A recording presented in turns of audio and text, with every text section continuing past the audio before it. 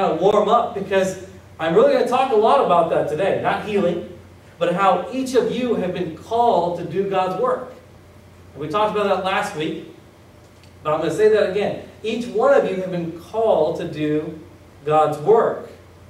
And this morning, we're really going to just spend time just trying to stir a fire in you. It's really not going to be real Bible heavy, but I'm going to kind of put my evangelism hat on and say, what does it take to get y'all to stand up and talk about Jesus freely?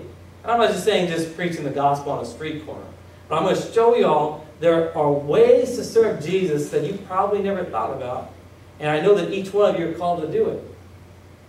And so, just as an opening thought was the idea that even healing is available to everybody, right? Is the cross available to everybody?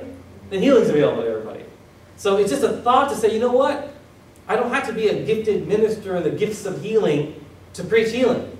Jesus has already done it.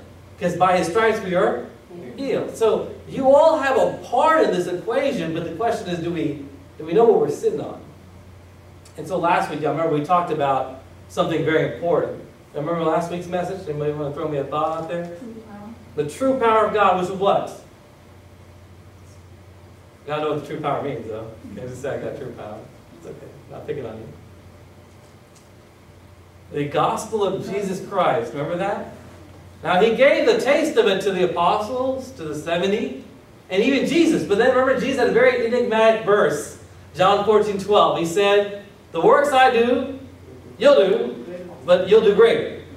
Why did He say that? Who remembers? Why did He say such a weird thing? Because Jesus was sent to only the lost sheep of Israel.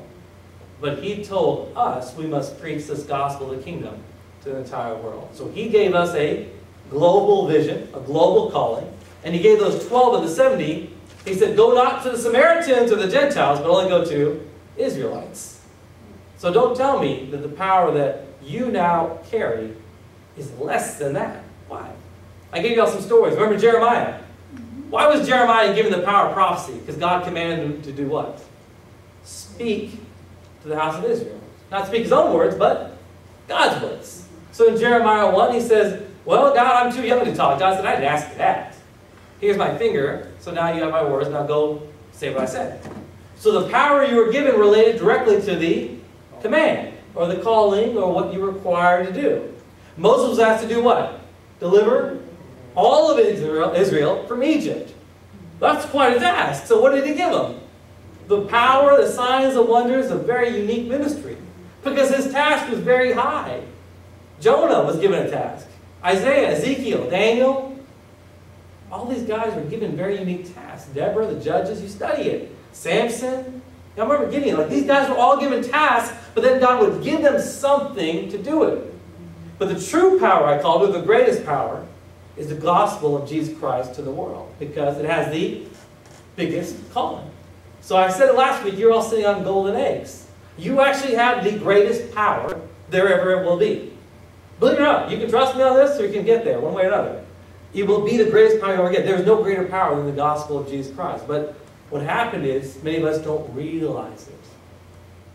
And so I just want to say that again. The power you're given directly relates to the command you're given. What did He say in Matthew 28? Go therefore into all the world and preach the gospel, right? Baptizing them, Father, Son, and Holy Ghost. Y'all know the scriptures. And you've been given this command. No one said, well, that's not for me, right? Everybody's got this command. The question is, what's going on? What's going on? So that's our topic this morning. We're going to talk about a sermon I call waiting. Because we're all doing something, right? And there's a call on the other line that we're waiting for. And I believe that call waiting light has been on your phone for years. From the minute you came to Jesus, that call waiting light was on. Y'all down with that? That's my street talk, I guess. Are you okay with this? Sorry. Work talk, I guess. But this is my key point, friends. All of us have that call, I believe, is God waiting on you more than us waiting on God. And a lot of us feel like we're waiting on God, but I'm telling you, friends, the call has been waiting. I'm going to make it as literal as I can, and you know me, I'm going to ramp up as we continue. So let's first get this idea. How do I know biblically that we're all called? Is that okay? Let's biblically show that every one of you has a call waiting. 2 Peter 1, verse 10. It's right there in your New Testament scripture. 2 Peter 1 verse 10 says, therefore, brethren, be even more diligent to make your call and election sure. For if you do these things, you will never stumble. Let's just look at that again. Y'all remember the Family Matters series? Who is the family? It's actually the church, right? Those who obey God and listen. So not everybody in church obeys and God listens. So the family of God is those who actually obey. Remember Jesus said, they said, oh, Jesus, your mother and your brother are looking for you. Remember your sisters and all that? He goes, my mother, brother, and sisters are those who hear and obey. Yeah, thank you. So that's my family. So who's Peter talking to? Family, right? Brethren's another word for family. So he's talking to family. He says, make sure your call and election, I'm going to add the word, are real. That makes sense. So let me look at this verse again. Is he talking to just Timothy? Ezekiel? Syntyche? Niger? Philip? He says, brethren, anybody who's a family of God must have a calling. Are you okay with that? That means everyone who's got a calling. The minute you came to the family of God, you have a calling. It's okay. Second verse. Ephesians 2 verse 10. Ephesians 2 verse 10 says, for we, being us, the family, are His workmanship, created in Christ Jesus for good works. Let's call it a calling there. Which God prepared beforehand that we should walk in our calling. We should walk in that. So, what's very interesting is, there was a great myth, or let me call it misunderstanding operating in the church. Y'all have heard it. You ever use this phrase or heard this phrase, that guy has a great calling of God on him? Y'all know that phrase. Oh man, he's got the call of God. She's just waiting for the... You know why their life is so hard? The call of God is waiting on them. You've all... Don't tell me you've never heard that. I've heard it more times than count. Oh man, that guy really has the call of God on him. You know they're actually very right. But here's what happened. By using those words, we have segregated the church into bench warmers and players. Because somebody has the call of God on them, and somebody doesn't. Go back to 2 Peter 1 verse 10 again for me. Now tell me how that's biblically correct.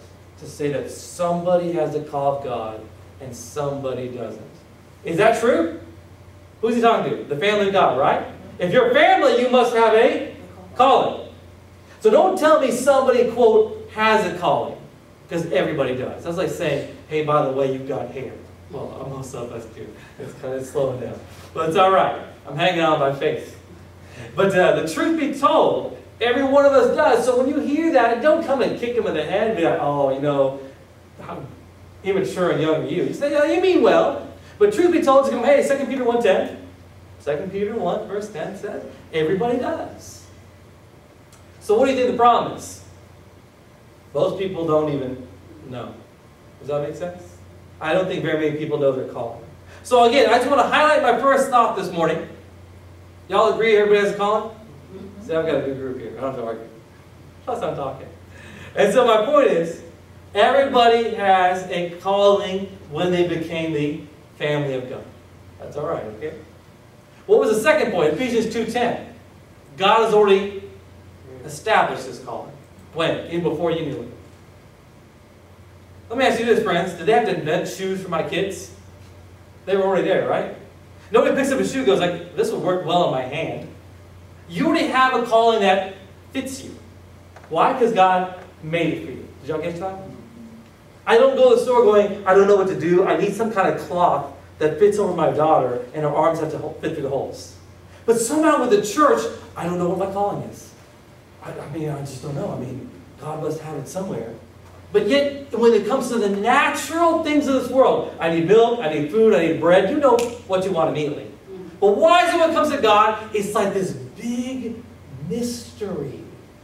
Does that make sense? Now, I'm not saying you guys aren't on those. I'm not trying to kick you when you're down. But I'm saying, should it be a mystery that the calling of God that He's so sure about for you, that He specifically made for you, seems to be the most distant from the person who needs it the most?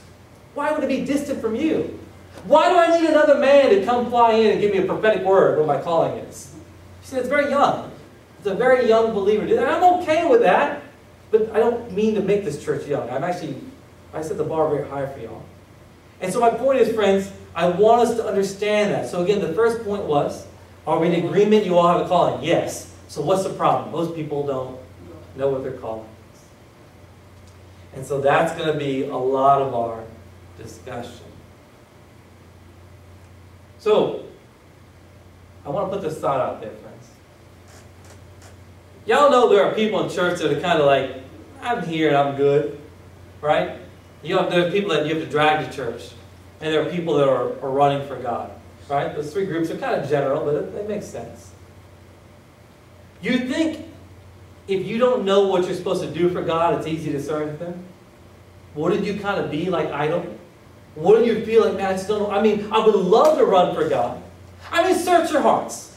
Let's just say I could take individually each one of you, and I could just close out this entire world, take out all your thoughts and worries, and I gave you everything. I looked at Jesus and said, will you look at Him and run for Him? I think everybody would. I really think everybody has a desire to run for God. I just don't think they know where to go. And I think for many of us, when you first get saved, you start running hard for God, and then you hit that first plateau, and you're like, what do I do now? Right? What do I do? Like, I'm here, and then you just kind of idle off. And so what ends up happening is you end up becoming like a bench warmer, or like an Astros game. Even worse, sometimes we just become the fans. We're just in the back. We're just happy to be there.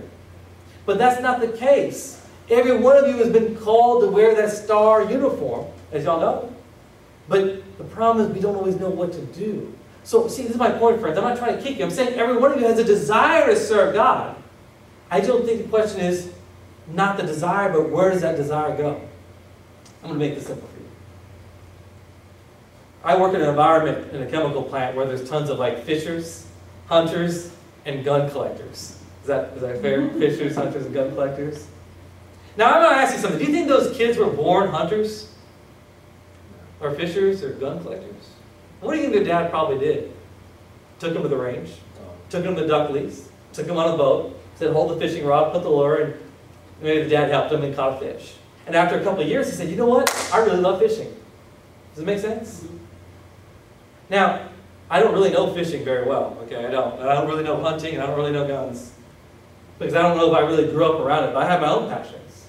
So what am I telling you, friends? Some of your passions are just your default behavior because you haven't been exposed to what God has made you for. Does it make sense? So I want to say that again. The reason you're not realizing your passion is because you're not being exposed to what you're passionate about. I'm going to clarify that. So these guys at work, they're so big on guns and hunting and leases and $80,000 trucks. It's because they were brought up that way. But the Christian church is not exposing the church, the body, to the passion of God. So naturally, they're going to do what? They're going to sit idle. Does that make sense? Yeah. If I take y'all three on a boat, I'll leave you three home. You're going to be sitting there like, well, we're on vacation. Is that really blaming them? Maybe they love boats. The first time I got on a boat, I said, this is awesome. There's no cops. Roll down the road, no lanes or anything. That was a jet ski. That was awesome. But I'd never known that. And so when you guys say, well, I'm not that passionate about God. My friend's not passionate about God. My sister, my dad, they're not really in church. Friend, I would challenge you to think harder. Is it because they're not interested? Or have you not found their passion? Does it make sense? And so what the world does, being the devil, he's pretty good with his little horns. He goes, I know these people of God are built for passion because they wouldn't come to Jesus. So I'm just going to drop down little boxes of gifts and things that maybe aren't as important. And so what is a good desire in you becomes passionate for things of this world. Not that you were drawn to idols, but because you just didn't know where to go with it. I'm not making excuses for idol worship. I'm just saying I don't believe the church was made to sit idle. Does this make sense? Now, I believe the church was designed to be global. I believe the church was designed to turn the world upside down, just like they said in Acts 5. But what happened to Acts? Where is it? The church is who? Y'all. If the church isn't being challenged, and the church isn't being given exposure or passion, of course the world domination vision, not domination, but the church that should serve God and serve people is just continuing to what? Saturate, dilute, and become and almost invisible. We have so many churches in the city, and yet tons of non-Christians drive by going, so what? Does that make sense? Just look at this area alone. I can lose count. It's just this street. There's what, 4 or 5 on just this street. And yet people drive by every day. So what? It's because we've been deluded. Because the body is not fulfilling their call. So 2 Peter 1:10 says, every one of you must make sure your calling and election are clear. Does that make sense? I'm doing a lot of thinking about church because I spent a lot of time on it. And I'm trying to understand, where is it? Why did it die off, so to speak? Why is it only serving a certain sector? Shouldn't it address the world? But see, in this church alone, we have nations of El Salvador and Africa and India and America and all nations around us that y'all can reach. So it was designed to reach nations, but it's just reaching a small circle of pastors. That's the problem. So let's get out of the box. Again, every one of you has a calling. Where is this church going? The church has been called to talk about a global calling. Why? Last week I said to have true power is to have a calling that matches it. Does it make sense? If your calling is to serve the world, then God will give you global power. Just as He gave Moses the power to overthrow Pharaoh. But you've got to have a calling. Can I just ask God for all the gifts of the Spirit and the power of God to do everything and just sit on my couch? But if I said, God, you're calling me to do something great, then He would give it to you right then. So what am I saying? As I begin to show you how to realize your calling, what comes with it? The power of God to do it. So please, friends, I'm not just saying, oh, okay, you're not working for God. I'm saying I'm going to show you how to be equipped with what you learned last week. Last week, again, was the gospel that must be presented to nations. And we did an altar call where I asked God to really touch you. But here's the gap. If you don't have a place to put it, if there's no place to put that in your weapon, what good is it for you? So this week we must realize the calling. That's why I named the sermon, Calling. How do we realize the calling? You all ready for this? The second point. There's a lot of talking, but second point, how do you realize your calling? I told you it wasn't a lot of verses, it's more, I just want you to listen and understand. Y'all remember the analogy about the hunters and fishers and gun collectors and politicians? Some people get really fanatical about politics. I used a word there earlier. I just want you to write step 2 is exposure. Exposure.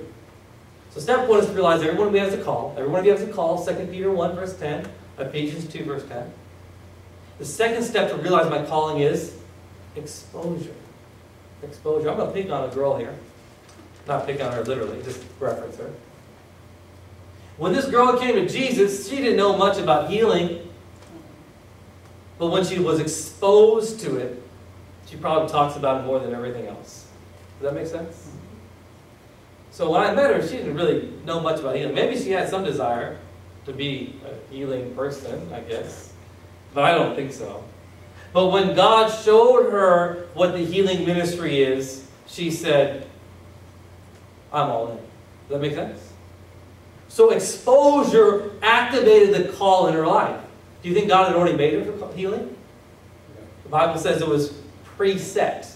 Before you even knew God, it was already there. So you only just came to realize what God had already had. Call waiting. How many of y'all understood that? I hope that made sense. I'm going to give you one more story, and we'll hit some more topics. There was a young man about 9 years ago, in his 20s even, and he was confused, well-meaning, but trying to make sense of a world that was very dark. And he couldn't understand all these circumstances that just didn't seem to go his way. And he was in and out of church, and he didn't really know what to do about church, but he really enjoyed messages. And that young man found himself in a church, and he didn't know why he was there, and he wanted to leave, but he stayed. And a very unassuming man came to the front and preached a message. And he's like, okay, great sermon, good. I don't see it especially. But then that man began to call everybody from the church one by one, packed the altar with about 200 people. And on the mic, he began to pray over everybody. And they started crying and weeping, and people fell over. And this young man said, I've never seen that in my life. I've never seen that in my life. And so that preacher came to that young man and began to tell him things that he was going to do. And this young man said, this man is prophesying over me. I've never seen that in my life. And having been exposed to it, the young man said, from now on, I'll serve God for the rest of my life. So my point is, friends, exposure means when you take a person who is lost and you show them ministry, that person with me, and you say, this is church, they'll say, I don't know what I've been doing for 30 years. Does that make sense? Why do I say all that? There's no formula. You look at testimonies of every minister, whether Peter Kumar, Michael Boaz, I don't care who you pick, JJ, all these guys, Teal, I forget his name. I'm going blank here for a moment. But Teal Osborne, of course, and they got several healers, William Branham, A.A. Allen, Jack Coe. They all have their own stories, right? But the truth be told, I can't mirror that story, and you can't mirror that story either. But they were exposed to it. Y'all know Benny Hinn's story? He went to that lady, Catherine Coleman. He said he got exposed to her power. He said, what in the world is that? And he just set him off. Right? Does that make sense? And you read these guys and something happened to them. They said, I didn't know God could do that. I didn't know God could be that way. And so they went from a very ordinary life to a very supernatural life. So what I'm trying to tell you, friends, is I'm not going to tell you exactly how to go and become your calling. Here's what I'm going to tell you what you're missing. You're not exposed to it. Now, I'm not saying everybody in here is just sitting on the chair bored out of their mind. I'm saying is, why are you not seeing more of God? Maybe it's time to be exposed to something new. Does that make sense? You know, when I grew up in church, there's no such thing as an apostle or a prophet. So the first time I saw a prophet, I freaked out. I literally, my brain came to a grinding halt. I said, how is this man praying over everybody around me? And they're crying. He doesn't even know that he's like 30 seconds the next guy. And they're falling on the floor crying. That just blew. I said, where is this in church? So the biggest problem for me is exposure. Because the church in itself, mainstream church, doesn't really involve apostles and prophets. The second problem with church is, they don't really say that you are a people of God. You're a lay people. And there's a clergyman. You want to make me angry? Call me all lay people. You make me really angry. What I'm saying is, we segregated y'all from, I say we, the church, mainstream church, has segregated you from a calling. By saying, this is the called group, and what are you? A bunch of sheep? We're Jesus sheep. I'll be Jesus sheep any day of the week. But you're not made to just be followers. You're made to lead for God. Is that making sense? And the problem is, no one has invested a calling in you. Now, I can't spend time with y'all every day of the week, but you can spend time with somebody. How many of you guys ever thought about traveling with a minister, or serving a ministry, or serving a gospel crusade, or spending time with needy people, or broken people, or those who need food and clothing and shelter? Counseling, learning how to counsel those in suffering and abuse and divorce. Learning how to lead people who need leadership like mentors, teenagers, drug addicts, street people, people that want to get jobs, people that don't have, do you know what I'm saying? When you say, Michael, I don't really have this calling of God. I just feel like I'm just called to sit in church. How many things have you exposed yourself to? Really? How many? Probably not much. I think for most of us, we've probably just come to church every week. And you're saying, well, my job's to come to this church. No. See, Jesus warned about a man. You remember the parable of talents? Matthew 25, there's a guy with 1 talent. And he said, that's all I got. And his grumpy attitude didn't really pay off very well, did it? He hid that talent and said, well, I'm saved. I'm going to heaven, right? I'm saved. I'm going to heaven. And I was like, that's all you can do? That's all you can do? Just go to heaven? Didn't really go to heaven, did he? Not a really good call. I'm not threatening you. But as a beloved friend, I'm here to tell you Jesus is investing so much more in you. And if you feel like, I don't have a calling. Yes, you do. Why? Who is the one that gave you the calling? 2 Peter 1:10. He says, Jesus has invested a calling when? Before you were born. So let's just recap my second point before I move ahead. How do you realize that calling? You just haven't seen it yet. Now, I'm not saying for some of you that serve God right now, you don't have a calling. But I'm saying if you're feeling low, if you're feeling a plateau, if you're feeling bored in church, maybe it's time to spread your wings a little. That's why some of you have that dream, like I told you about. So the point is, friends, God's asking you to let go You say, I got free time. I got things to do. I'm busy. No, you be busy for God first. He'll take care of the rest. Remember what he says? If you seek the kingdom first, all these things shall be added to you. All right, so everybody okay with me? Am I making sense? Yes. Good. How did Jesus start every calling? He looked at some apostles, some men of God. He gave them 2 words. He said, follow me. Every calling starts with follow me, right? Every calling starts with follow me. But you're already doing that, right? You're already following Jesus. You're going to church, you're reading your Bible, you're praying, I hope. And in that calling, in those early stages, you begin to know who Jesus is. But if you're in that place, good. That's where you're at, great. But now I want to get to the advanced section. Okay, so now that we got all that clear, I've given you, everyone is in calling. I want to show you how to get that passion. Now how do we advance it? Because some of you guys are already in your calling. So I don't want to leave you bored and dry. Some of you guys are just now getting warmed up. I want to give you a target to aim for. And some of you guys are saying, I don't even know what I'm doing in my life. If that's you, then that was me. That was absolutely me. So how do we grow in this calling? Friends, I want you to write the word co-laborer. That's a big word, co-laborer. Laborer meaning worker, and you're a co-worker. Here's the deal, friends. The industry today has somehow created a grading system. Oh, you teach Sunday school? Oh, that's all? Oh, I do this. Why do we weigh each other? All I'm asking you, friends, is you begin your calling and God gives you something to do, don't say, is that all? When you become a co-laborer of Christ, just accept the call. Does it make sense? The first thing you have to do is erase whatever that devilish lie in your head says is, oh, I got other things to do than that. Oh, you need me to come paint the church? Paint the church then. You need me to come help out with the feeding outside for a homeless facility? Go and do it. Don't, oh, I don't know if that's going to KO anybody, and I don't know if anybody's going to be raised from the dead.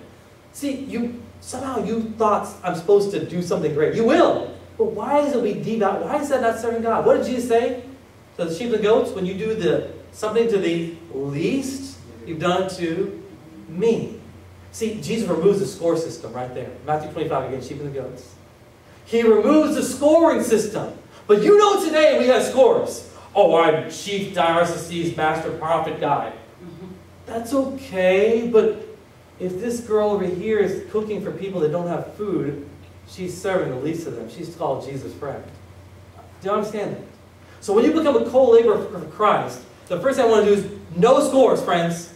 Don't start thinking I don't have a good testimony because I don't do this. You are co-laboring with Jesus because He said you were doing it to the least of me. So I want to just get that out of here. I don't want that here. I really don't care for pride. Second point I want you to understand. How many of y'all remember 1 Corinthians 12? It said there's a body. The body has eyes, ears, arms, legs, feet. So if you begin to score, are you saying you don't need feet? How many of y'all want to lose your feet right now? I've got some scissors. No. You want to lose a pinky either. You wouldn't sell me your pinky for $1 million. I hope not. If you do, I talk to you. And so somehow we think that if we begin to serve alongside of God, there is oh, I'm this or I'm that, or I'm not honored, or I'm not lifted up. So what? You're part of the body. Now let me show you what happens when you co-labor with God. You become what? Part of the body. Everybody understand that? Now I want to show you what happens when you begin to take your calling alongside of God. I want you to write down Romans 11, 16, and 17. So if I become part of somebody very strong, do I not carry their strength? Yes. If I become part of somebody who's very anointed, do I not carry their anointing? Yes. Read Romans 11, 16, 17. It says this.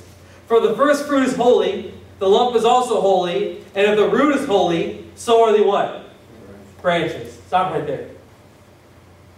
If I connect with whatever calling I've got, even if it's just to help out some children who need to read a Bible, if God is holy and His first work is holy, and the root of Him is holy, if I connect to Him, I become what? I become holy. Now I'm a branch, but what do I become? Holy. See why the devil tries to stop you from working for God? When you connect to Jesus through your calling. Suddenly you are now connected to the resources of heaven. Remember what I told you last week? How do you get true power? You must connect to your calling. So Romans 11 gives us a farming analogy. As soon as I connect to the branch of God, the vine of God, Jesus the vine, I connect to the vine, suddenly His lifeblood, His anointing, His power, His holiness, His wisdom comes to me. Why do I say wisdom? God calls me to teach the Bible to children. Then God must give me teaching ability. Correct? God wants me to go help people in counseling needs. Then God must give me the spirit of counsel. That's Isaiah 11. God must give me counsel. Do y'all follow that? So it's not a matter of going, well, I don't know what to do. No, friend. Recognize that God is the source of it. Some of us are so pent up with this big box idea. I'm going to run 45 miles, fast for 3 weeks straight, and then I'm going to chase God. No, just take the calling, friend. Just take that call. That call waiting, take the call. And once you connect, then you are given what? You being a wild olive tree, you were grafted among them, and with them, everybody say this word, you became a partaker, louder. You became a partaker of the roots and fatness of the olive tree. That means Jesus Christ, the anointed one, starts flowing through your body. Olive trees are the anointing oil. Okay, you have to know the Bible here. In Levitical law, they take olives for anointing oil. So he's saying, you become a partaker of God's anointing. Where do you think I get it from? It's not some secret. I don't know why it's some secret. It's not a secret. If you become a minister or servant of God, you now connect to His ability to teach, to pray, to serve, to love, to guide, and 45,000 other things to do. So if you understand my heart this morning, it's not to teach, it's just to evangelize you, to say, what are you waiting for? What's your excuse? What is it that you, quote, don't have from God that He won't give you the minute you connect to the body by laboring with Him? I want to give you another analogy this morning, friends. John chapter 15. John chapter 15 talks about the vine and the branch. Jesus is the vine. We are the branches.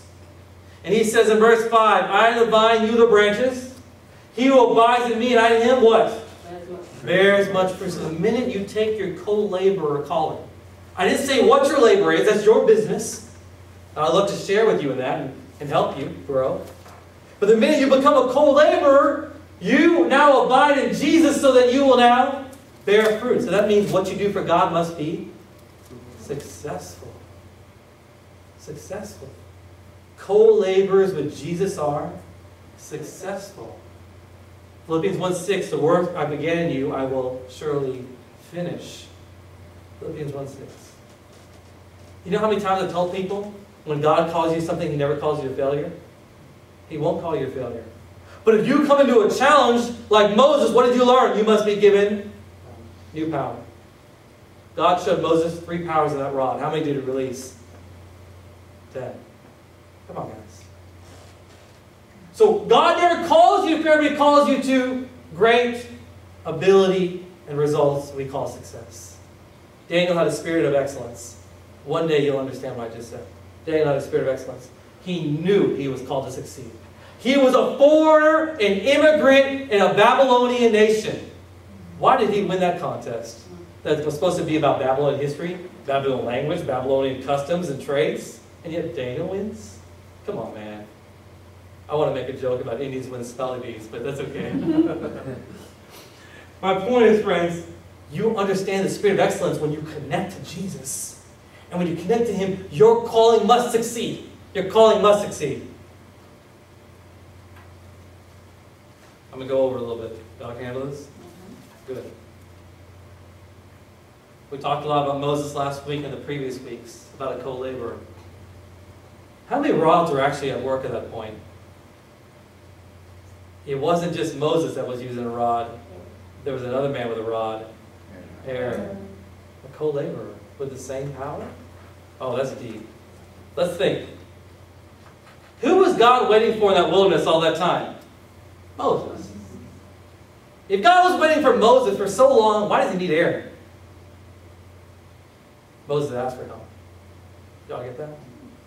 And he gave Aaron another rod that he didn't even show Moses. Did y'all get that? Study again Exodus. You're going to find out that Moses says, tell Aaron to lift his rod to Pharaoh, and that power will come forward. A co-laborer has power. He has power. I'm telling you that man has power. Aaron had his own rod. It wasn't there in that burning bush. It wasn't there when the angel of the Lord was speaking to him. It wasn't there in the mountain. God just gave him a rod. How many understood that? Why? Because God has power.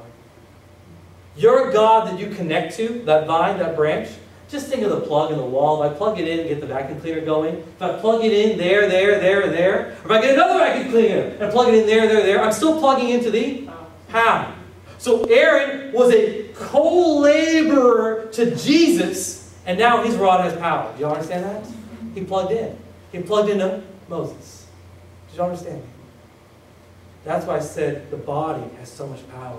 When you plug into a ministry, you receive its power. What does that mean? Labor with it. How many understood that? These are not secrets, but they're powerful.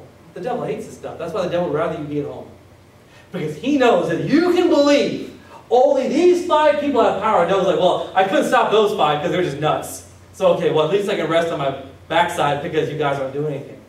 But if somebody were to tell you that Aaron's rod isn't really all that special, but the minute he connected to Moses. Remember, was Aaron alive? Aaron's older than Moses, right? Was he there at that scene? No. But the minute he came alongside Moses, suddenly that little shepherd staff he had became powerful. Did y'all get that? It was the same rod he had last week.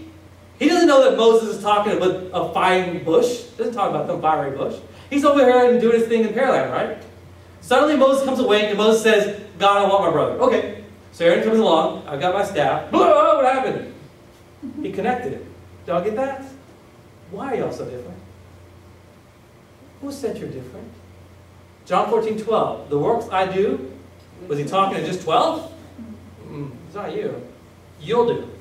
And greater, because you must receive your calling. When you receive your calling, you will operate in power you've never imagined. Now, am I telling you overnight it's time to pick a flight to China? Maybe not. But I'm trying to get you to think bigger. I'm trying to expand. Global vision isn't an overnight thing. It's something that you're taught and trained and raised up in. And when you say, you know what, I'm ready, like Isaiah 6, you'll start seeing things change your life dramatically. But God wants to change you. And God will start with you even young. I'm not going to wait till Sarah's in college to teach her English. I'm going to teach her English now. I'm going to teach her math now. But at some point, she's raised up to that level where she's released into a professional environment. So God wants to raise you in that thought. A couple more analogies. Remember when Jethro, Moses' father-in-law, saw Moses working all day and night? He said, what, is this good? No, it ain't good. It's like flat coat. It's warm. No one wants that at the end of the day. It's hot outside. He said, Moses, the thing you ain't doing is good, boss. He said, I want you to get some help. And God told Moses, hey, that old man's right. Go get how many? Get 70 elders, and I will take of their spirit. Read for me Numbers 11, 16 through 17. Tell me about this co-laborer business. Numbers 11, 16, 17. So the Lord said to Moses, this is the advanced section, gather to me 70 men of the elders of Israel, whom you know to be elders of the people and officers over them. That means they were being prepped for what? Leadership, right? Did y'all catch that? These were ordinary people. These were just people, officers and leaders. They were growing. They were growing. They were maturing. And bring them to the tabernacle meeting that they may stand there with you. Now go to verse 17. What's going to happen?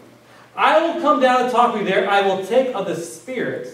That's God's Spirit, not Moses' ability, but God's Spirit. But it's upon Moses, and put the same Spirit upon those 70, and they shall become co-laborers. How many understood? So the minute they took on Moses' burden, they were given Moses power. Interesting, right? They didn't have rods. They were judges. Moses had to deal with the law. He had to deal with wisdom and counsel and arguments and disputes and land battles and all kinds of things. So don't tell me they didn't get a spirit of understanding. They got the work that was according to their job title. Y'all follow that? He said, well, where were these guys doing the miracles? What was their job? What did Ruel say? Jethro. You can't sit there all day and listen to people. Did y'all hear this? But they were given power to help deal with people's problems. He wasn't called to talk to Pharaoh. I'm sorry, those 70 weren't called to talk to Pharaoh. They were called to help people. So you don't see Moses sitting in a chair from morning till night anymore. Did you understand that? Please tell me you understood. The calling was to help people. So God said, I will give you that power and put it on those 70 so they can help people. Think how many people you must saw all day that you need 70. How many people does Jesus need for the world? I bet all of you. Does the global calling require power to deal with pharaohs of this world? Yeah. See, the more you understand that, the better it works. That's why I said, sometimes Pharaoh don't listen to your voice. He needs a mighty hand of God. That's what I'm trying to teach you. Is this the only story like that? I want you to write down Luke chapter 10. The very first paragraph. Jesus calls 70 in Matthew. I'm sorry. Jesus calls 12 in Matthew 10. But in Luke 10, he calls 70 people and gives them the exact same power. He sends them on the same circuit, only in Israel, and tell them, go preach the kingdom of God. Healing, throwing demons out their windows. I just like that picture. I just throw them out their windows. This seems like a good place to go. Why the door? I don't want to be happy about it. Here's my point, friends. That wasn't an isolated example. Moses was told to get 70. Jesus grabbed 70. How many of y'all understand co-laboring has been going on ever since the beginning of the world? God has always wanted co-laborers with him. What did I say from 2 messages ago? God will bring a man to do his will. Remember the move of God?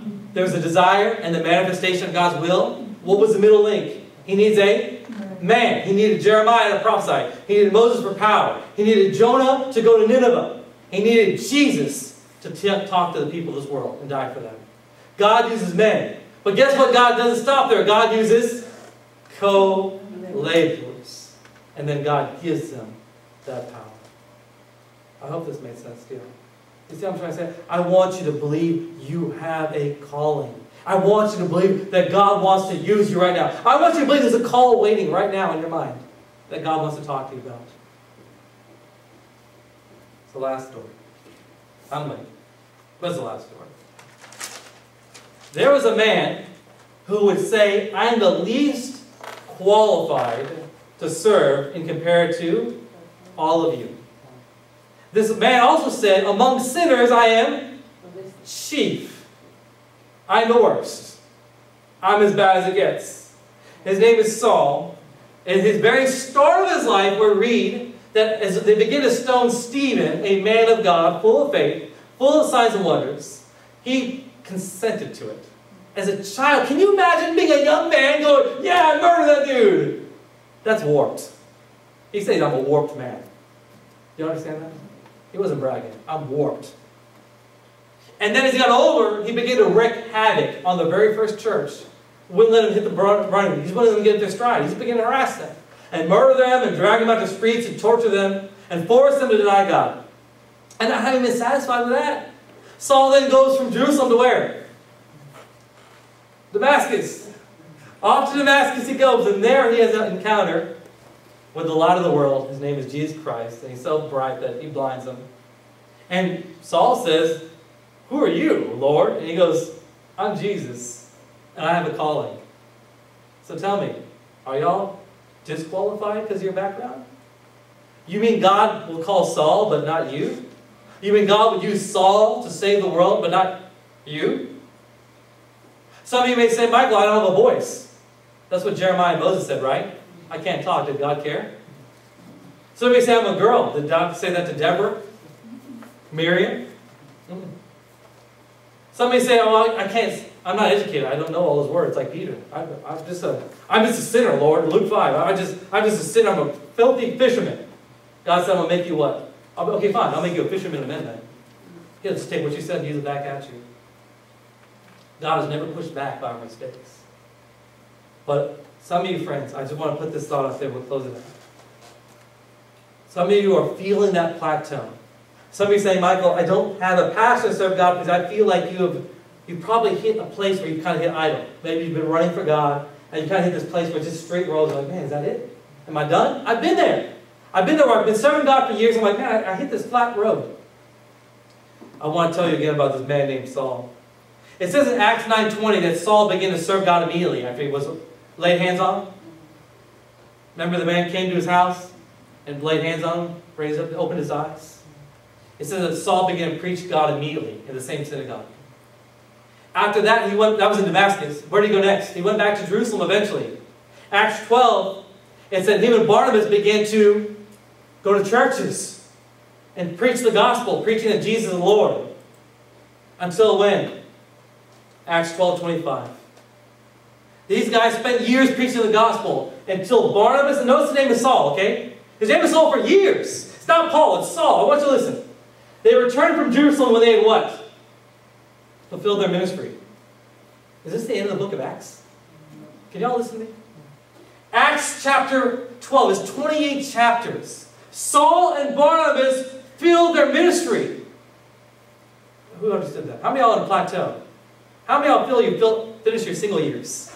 How many of you feel like you finish your time with your job? How many of you feel like I've hit a plateau in my run with God? How many of you feel like, how much longer do I have to be Saul? I've done my job as a convert. Have I finished my call? Do you understand what I just said? It says they did. Oh, listen. They did fulfill it. They finished the ministry. Saul in his early years, the Saul that had just converted, the zealous Saul who chased Jesus and said, I was that murderer that hit you for Jesus. He's real. Jesus is Lord. Those young years, it says he what? Fulfilled the ministry. But that's not all. How do I get a greater calling? How do I get out of this plateau? How long will I be in the same position I'm in now? I feel like I've done everything I'm supposed to do. Now what? That may not be you, but if you, just listen. Maybe that's not here everybody this morning. But maybe that's you. Maybe you just feel like I've done everything I'm supposed to do, God. What do I do now? How long am I in this position? When do I go back to work? When do I change jobs? When do I get married? I've done everything I'm supposed to do, God. Next chapter. This ends with the next chapter. Acts 13, verse 1 through 3. It says in the church there were certain prophets and teachers. That's why I said you need all the ministers in the church. Barnabas, Simeon, Lucius, Manaen, and Saul. That is a total of 6 people. What did these 6 people do? Verse 2. They began to minister to the Lord and fast. And the Holy Spirit said, now I have a new calling. How many of you understood that? You're not done. Maybe you're done with your Sunday school class. Awesome. You get a total of a whole 6 people, and they ministered to the Lord until the Holy Spirit said, you two, come here. This is he grabbed Moses and Aaron. You two, come here. Where do those guys end up going?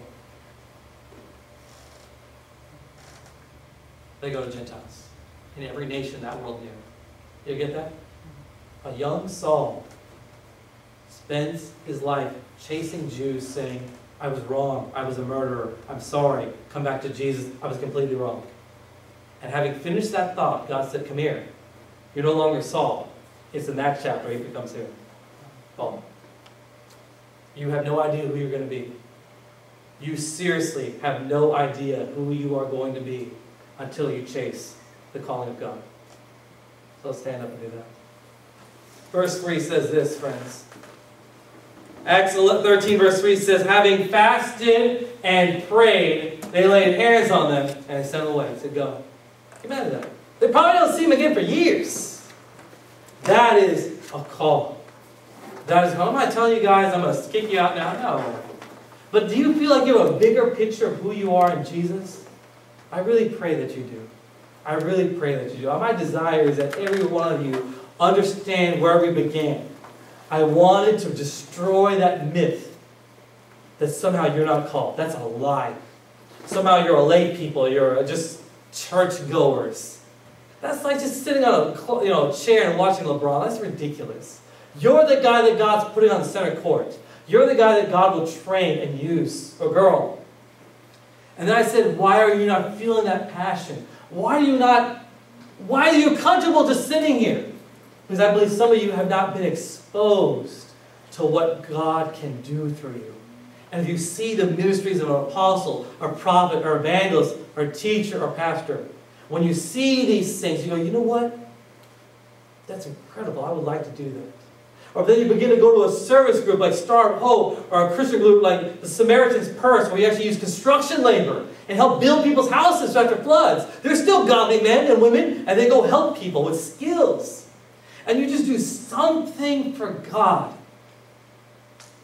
Then the call grows, and then you hit that plateau where you're like, man, I've been out of a job for years, I've been out of work, or I've been out of this situation, I want to move on my life. And God says, have you fulfilled your ministry? You can say yes or no. And you say yes. Who asked God to continue? Did God come to these men, or did these men go to God? I'm going to ask you again. In Acts 13, did these men go to God? Yes. They pursued the call. Was the call waiting all along? Yes. See, as we go to prayer, again, last week I asked you to do this, but now I'm going to do it with a bigger understanding. I want you to pick up the phone again. The phone is prayer. And you can say, God, you've been waiting all this long. See, I've been talking to God about my needs, my thoughts, my personality, my wants. I've just been thinking about the things I desire. But all that time for these 30 years, or if you're me, 39 years, all those years you keep talking to God about what you want, about what you need, and how can I get this, and how can I get that, how can I get this? There's a call waiting, there's a call waiting, there's a call waiting. And finally these men say, I'm going to pray and fast until that call is answered. And in that prayer, the Holy Ghost opened his mouth and said, it's time to go to the Gentiles. That was unheard of. For them being Jews, that was unheard of. It's like telling her, him, and you, we're going to go hit up the penguins. Literally. We're going to go evangelize penguins. They're going to think you're crazy. That's what it looked like to them. You're crazy. But to serve God with all your might, there's nobody like Paul. That book goes another 15 chapters of some of the craziest stories in the world. Where is the book of Acts? Because I'm going to close this series with this thought. Where is it? It's right there. Y'all know now? You see the answer? That's why I put this on YouTube so you can study. Where is the book of Acts today? It's that phone call. It's been waiting right there. All your years like, oh, where's Acts? Where's that? Oh, God's turned the power. No. The call's been waiting.